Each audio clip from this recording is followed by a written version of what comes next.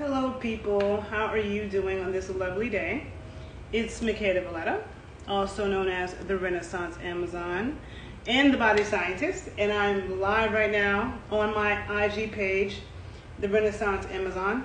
I will repost it to my YouTube page, the Renaissance Amazon, so be sure to follow me in both places. I'm sorry I don't have a mic, hopefully you can hear me okay, but just in case you're unfamiliar with me, I am strength and conditioning coach, exercise physiologist, nutritionist, doula, sacred sexual educator, dancer. I have committed my life to studying all the ways we can take our body to its highest level. So I'm into optimal performance, which then encompasses optimal health, okay? And I'm into holistic health, so that's looking at the whole body. And sexual health is a part of our overall health, okay? Sexual health, meaning, of course, absence of disease, but also orgasmic energy and all of that, all right? So that's what I want to talk about today. I want to talk about what is healing. Is celibacy healing or is sex healing, okay? And what inspired this conversation is something that I've thought about a lot, but over the years. But there's been interviews going viral of Maya, the singer, who said that she's been celibate for 7 years and that it's made her have so much clarity, and people are applauding that. So I want to talk about that because I can't speak for her, I'm not her, but I tend to think that people who are celibate for years on end have other issues, okay, and that they are not healing, but they are blocking, and I will explain why. First of all of the sex ed that we get in this country, and probably every other country, is fear-based, okay? It's about, I'm sorry, a loud train is going by. Yeah. It's about, penis, vagina, pregnancy, and diseases. That's all that's taught, right? There's so much more that, and then you have religion. Most people were raised religious, whether it be Judaism, Christianity, or Islam, and it suppresses. All three of those religions teach to suppress our sexual nature, especially women.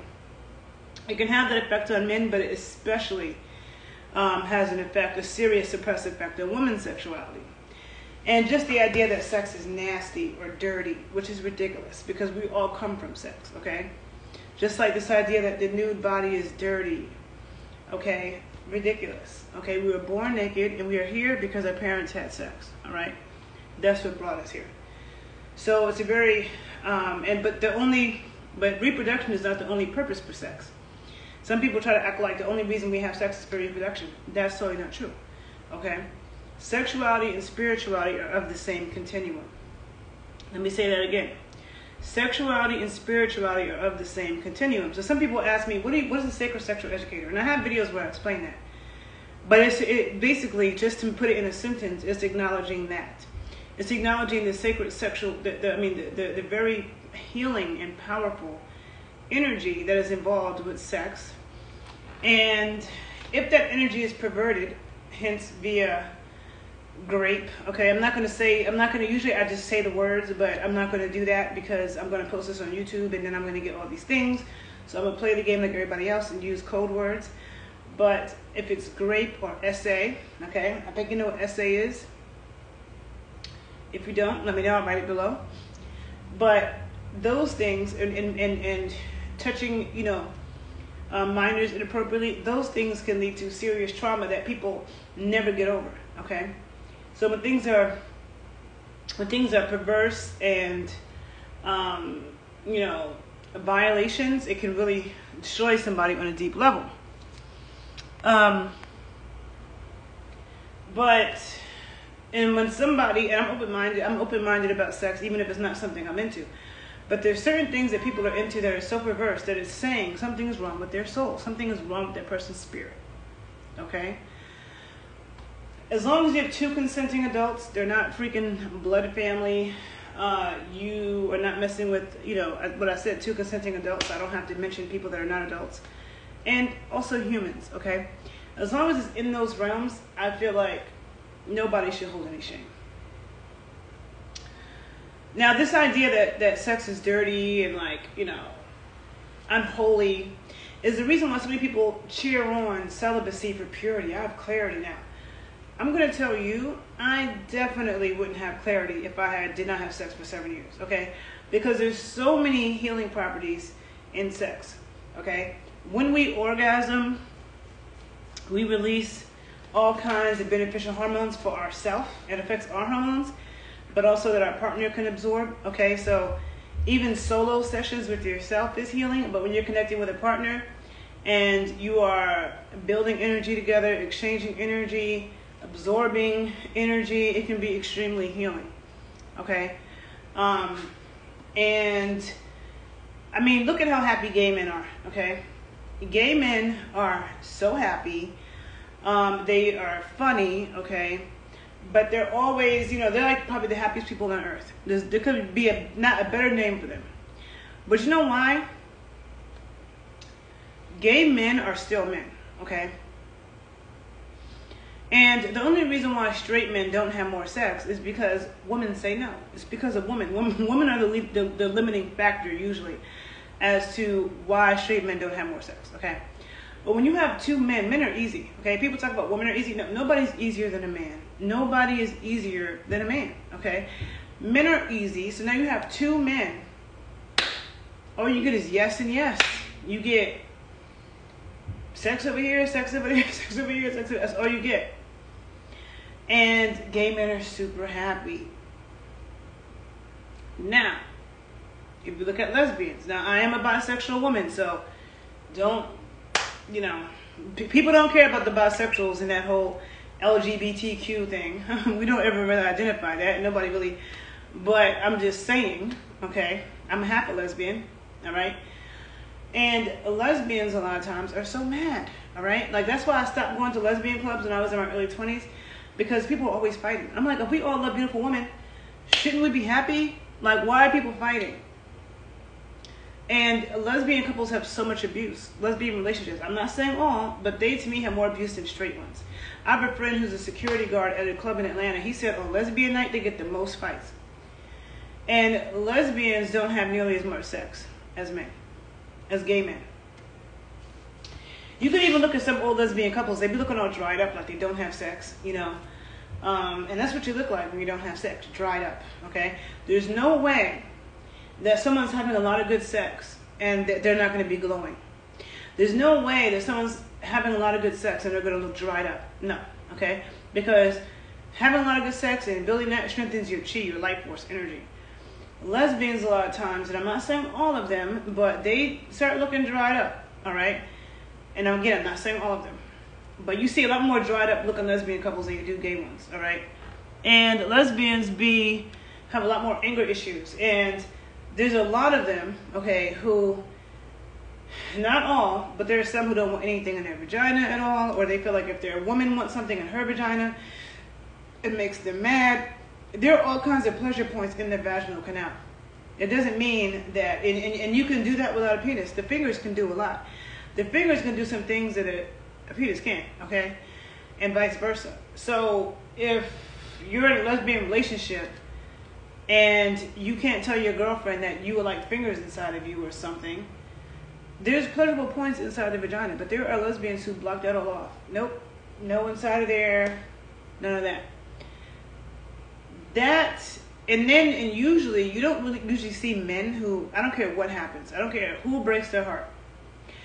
It's rare to see men to become celibate because a woman did them dirty. And I would think that was weird. Like, Devon Franklin,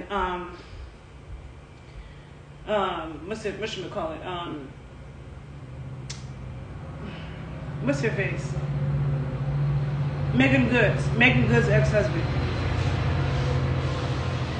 Which, Megan Good's birthday's coming up. Her birthday's 7 days after mine, born in the same year, so whoop, whoop. But anyhow, Megan Good's ex-husband, Devon Franklin, when she met him, he said he had been celibate for 7 years. I find that very strange. If I met a man who told me he was celibate for 7 years, I would think something was wrong with him. I'm dead ass serious, okay? Lenny Kravitz said something like that recently. And I just feel like, and then you have people like Venus, who's still like a 44-year-old version, and then you have the Nigerian chick from Insecure, who's like a 40-year-old version. I think that's crazy. I think it's a waste of life. And I think that all of that comes from this idea that sex is dirty, or you're always supposed to be doing it with your husband and somebody who really loves you, which is like really ridiculous, because good sex is a necessity. Like, you can say you love to eat a home-cooked meal from your family, from your grandmother, from your mom, and people who really love you. Yes, that's going to hit different. But does that mean that you only eat stuff that your family cooks? Like, you might love food from your family the most. It might be the most nourishing. But are you only going to eat when they cook, and you're like, I'm not eating nothing else? Only if my mom cooks it. Only if my grandmother cooks it. That's ridiculous, because you still need food to live and be healthy. Same thing's true with sex and sexual energy. So yeah, it could be great. It's with somebody you're in love with. But somebody might not be in love for years. Does that mean that you don't need good sex? You still need good sex, okay? And I just feel like people cheer that on. And I can't speak for, people can say, do what they do. But I don't feel like the conversation is balanced enough. I feel like there's this perception that sex just confuses your mind and throws you further off balance and is a distraction. And it can be, but that's the only narrative that's told. There's no talk about the healing properties. People used to say, oh, if you break up with somebody, you shouldn't just go, like, let's say you have a breakup. Some people hold the idea that you shouldn't just go mess with somebody else. Then there's a saying that the easiest way to get over someone is to get under someone, right? I don't know, for me, I find that to be, like, when I've had breakups, I'm not looking to sex to, like, run from or to make up for. But good sex does take your mind, especially when you have good sex, okay? It can take your mind off of a breakup for a minute and help you to transform those feelings. Okay, because the main thing about dealing with emotions and traumatic things is being able to transform those feelings and not let it just sit there. So for me, I have found it helpful that whenever I had a breakup and I'm like, this dude didn't appreciate me, I just wasted my time. And the men that I've been in relationships with, never were the people that have the strongest sexual connections with anyway. So the people I've had the best sex with have never been the people that I was in a relationship with. So we break up. I'm like, okay, I'm going to go get some amazing sex to help, channel this orgasmic energy, help get you off my mind. Because getting over someone is a process. But good sex with somebody else is a part of that process for me. And I find it to be healing, okay? And it's not something for me that is like compensation or I'm running from. I deal with my emotions. I write in my journals. But there's never been anything that's happened to me. And I've gone through some traumatic things. There's never been anything where I'm just like, I don't want to have sex at all for years. No. Can celibacy be healing? Well, if I think about it, it's like, well, you're cutting yourself off from any type of, building energy with someone. Because yes, if you're exchanging energy with a toxic person, that's not good. You don't want to do that. So cutting off exchanges with toxic people is bad. But if you're cutting off exchanges with toxic people is good. Sorry for a loud train. But if you have somebody, not everybody has access to this, but if you have somebody that can give you healing energy that, that can be transformative. That changes your hormones. Okay? You go too long without good sex, you have a bad attitude, okay? Dudes who can't get chicks, and as a woman, any pretty woman has dealt with this. Dudes who cannot get chicks, they be in a bad mood. They're assholes, they're mean, okay? That's what people talk about BDE, which is big dick energy. That's because men who are wound out are usually pretty nice and chill and cool. The ones who can't get women, a lot of times are a-holes, okay? And then women, okay? There was a woman who called herself a well-fucked woman. A woman who's not getting good sex, good mind-blowing sex, she'll have an attitude. And people know that. They're like, oh, you need some dick. You know what I'm saying? Why do people say that? Because it is healing.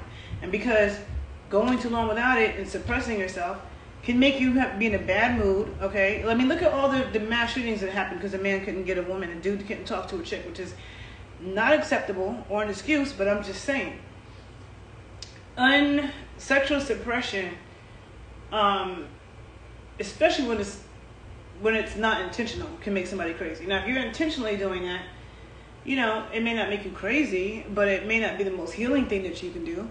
So I think that if people learn more about like the healing properties behind sex, like they wouldn't always think that, oh, I just need to stop having sex completely because it's a sin or something. I don't know. Or you had a bad breakup and now you don't want to have sex for 5 years. It's crazy to me. It's a waste of life, okay? And let me see. One of the reasons why I'm going to say that, like, I remember talking to older people in their 70s, and they're like, you know, you get to an age where sometimes your body doesn't work the same. And you wish you had more sex. I know a woman, she told me now she just thinks about all things she wished she did when she was younger.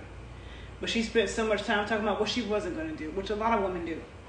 And now she's like, damn. And so for me, this is also why I take care of my entire body, including my sexual organs, because I want to be able to be sexually active until I die, okay? And hopefully that's a long time from now at an old age. So you can put the work in, men and women can put the work in to make sure that their genitals stay strong and healthy and able to perform. But it's not just something that is guaranteed if you just sit around and just let your body age and you don't put in the work. Yes, good sex is a great stress reliever. Now, to me, it's not an escape. It's not going to take away from my problems, you know. Like, you can't have problems, but I'm just going to have sex all day and not deal with my problems. No, you got to deal with it. But you have to have ways to transform energy. And I feel like great sex is a good way. And for me personally, I'm just saying, I would never cut off my male friends for a man. Because I have male best friends who've been my friend for years, okay? A decade or more. And in that time, I might have been in 2 or 3 relationships. And my friends are still here. Those men are not. And me personally, I'm talking about me, because I know it's a priority to me. Some people put money in the bank, they have savings, and they're thinking about saving for the future, for retirement. I think about that with sex. I cannot have a situation in my life where I just don't have a source of good sex. Like, that just can't happen, okay? I can't be like, I have nobody. What am I going to do? Sit here and twiddle my thumbs? No. Good sexual partners have value. And it doesn't even mean that you want to be in a relationship with them. They might be a good friend of yours, and you guys understand, you're sexually compatible, you understand each other sexually. Okay? And if I've known somebody for 10, 15 years, and we've been sexual, and we're good friends, and we're not in a relationship, that means that person is not a threat. Like, that's not somebody that I'm going to fall in love with. Like, if I meet somebody, and I fall in love with them, that person over here is not a threat, because I'm not in love with this person. If I were, we'd be together, okay? So sometimes a connection with somebody is purely just a sexual healing thing. And there needs to be more talk about, somebody said when I said male BF, you mean just friends or something else? I didn't say BF, I said best friend. I said I have male best friends. So a best friend is my best friend. Do I have sex with my best friends? I have. I don't always. Like, I have friends who maybe we had sex years ago, and now we're just, it's like it's not even sexual anymore. We're just fucking friends. You know what I'm saying? So yeah. I think as a woman, it's extremely difficult to find good sex in the first place, all right? So to just cut myself off from it for years and then try to find, no, I wouldn't do that. And I just feel like there's a lot of cheering on of the 44-year-old version of Venus, or the fact that Maya was celibate for 7 years. And it's like, I think that's kind of avoidant.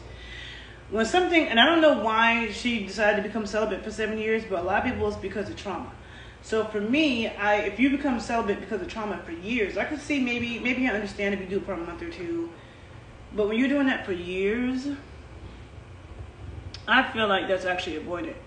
Because when something traumatic happens to us, if we don't deal with it, like if you just kind of like try to, ignore it or try to just compartmentalize it and keep on going, it can leave imprints in our energy fields and cause stagnant energy.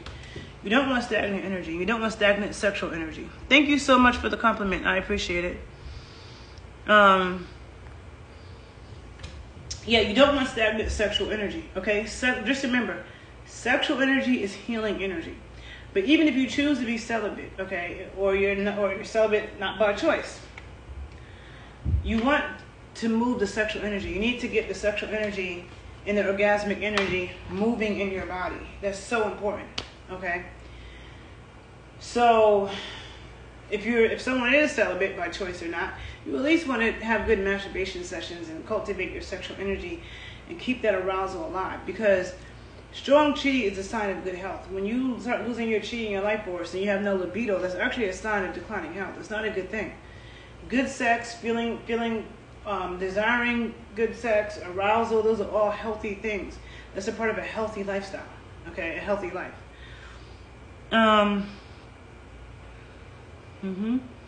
Somebody asked, what kind of crystal is this? This is a clear quartz crystal around my neck.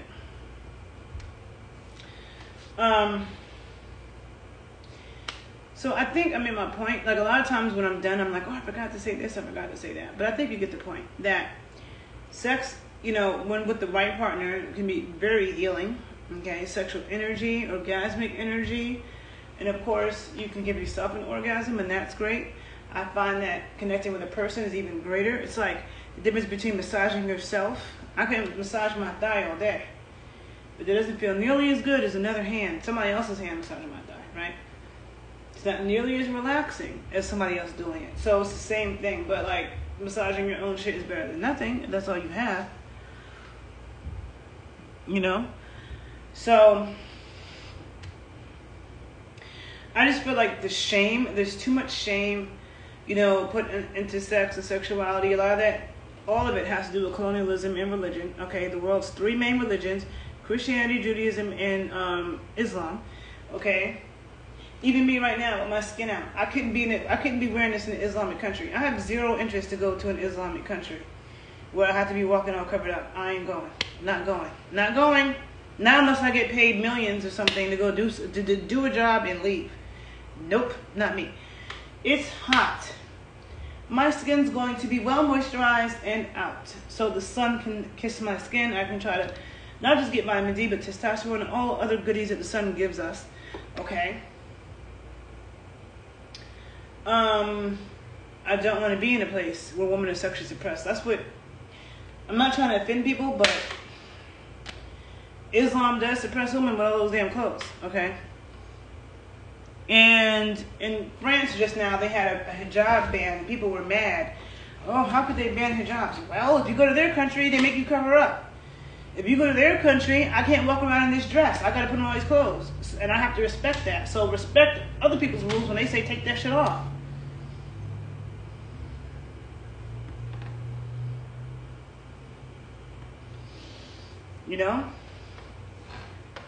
You look at all the ancient statues, you see nudity all around the world, okay?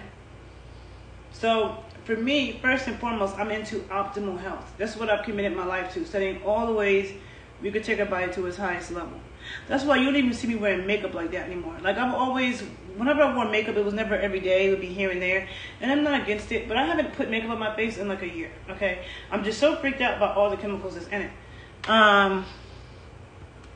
I'm caring about what I put on my skin, what I put inside my mouth, what I put inside my vagina, like everything, okay? Maintaining microbiomes. It's a lot of what I'm doing physically. Like when I'm done here, I'm going to go walk to the post office and ship my skin moisturizer. In case you don't know, I make a very good skin food, okay? That will have your skin looking lovely, and everybody that's used it loves it. So I'm going to go walk, not drive, to the post office to get some sun, get some walking. Like my whole entire the way I live my life is about health first, okay?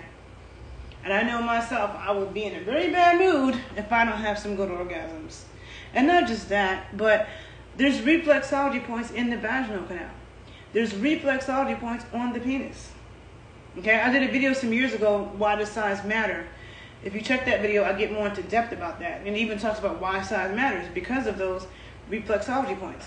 And also why sex can be healing because, you know, you have those reflexology points being stimulated during intercourse. Okay? So that's another thing that can make sex healing. Because when something traumatic happens to us, it gets lodged into our body. And for women, it can be lodged into the vaginal canal. Okay?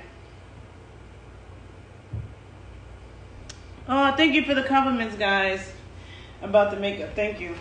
I do think that it like can highlight the eyes and the lips and stuff, and make things, but I just maybe I'll put it on again one day. But and even clothes, a lot of these clothes are made from synthetic fabrics. I don't even want this on my skin. Like, I just walk around naked and be moisturized.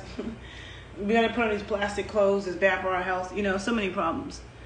But anyhow. I'm just here to speak for the fact that sex is healing, very healing. Of course, you want to be with a healthy, sane partner who can tune into your body, tap into your body. Even as a man, a lot of times, you know, men are doing so much of the work during sex, and men don't always focus on what they're feeling. Even for a man, a woman was working some sexual healing magic on him, and he just decided to just relax, okay? Because men have to usually be in their head and be thinking about performing. But what if she said, no, don't even think about that. Just let me work on your body, okay? Let me work on your body. And you just focus on what you're feeling. You just focus internally, because I don't think men do that enough. I think that men and women hold trauma differently. And men are more external, women are more internal. Women's sexual energy sucks in, men's sexual energy projects out. You know, so it could be a little bit different, but still, sexual healing is real, whether it's a man or a woman. And I don't see men be like, oh my God, this girl broke my heart.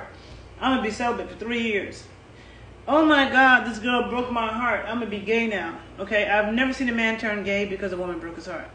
If anything, he might start doing other chicks dirty and say, F these witches.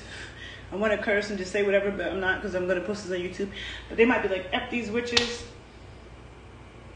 They still having sex with chicks, though. But you have women who go through something traumatic, and now they're like, I'm a lesbian now because this man.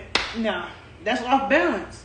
That's being avoidant and not dealing with the trauma. And you would think, okay, a man did this to me. I'm not messing with any men anymore. All men are bad. I'm a lesbian now.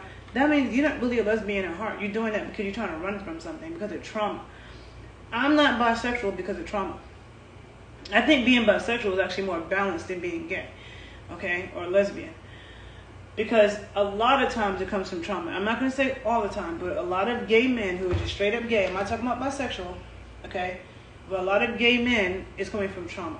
And maybe that's true for some bisexual men, but definitely for gay men and definitely for lesbians, a lot of them is trauma. Not 100%, but probably at least 90%, okay?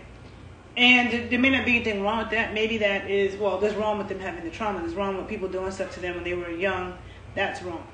But them now, like if you have a young boy who was violated and now he turns gay, or same thing with a girl, perhaps that's what they need to heal, you know? Perhaps that's what maybe they're gravitating towards that because that's what they need to heal as well, you know? I don't know. I just know for me that's not the case, okay? Luckily, thankfully, I don't have any sexual trauma, okay? I wasn't raised with a bunch of religious dogma that had my mind all messed up, and I don't have daddy issues, okay? One of those things usually leads women to that kind of place, all right?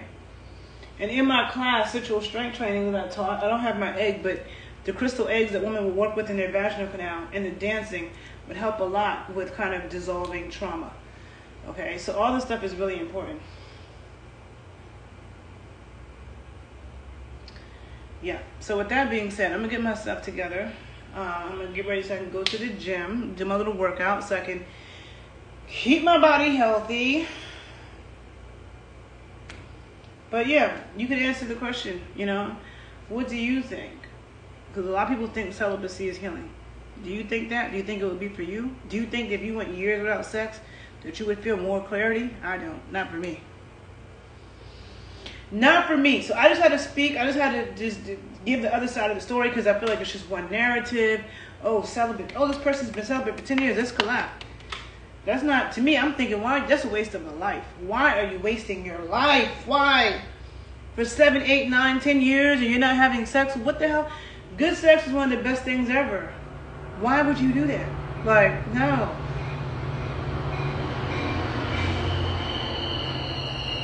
And this whole talk about not having sex before marriage is also asinine because sexual compatibility matters.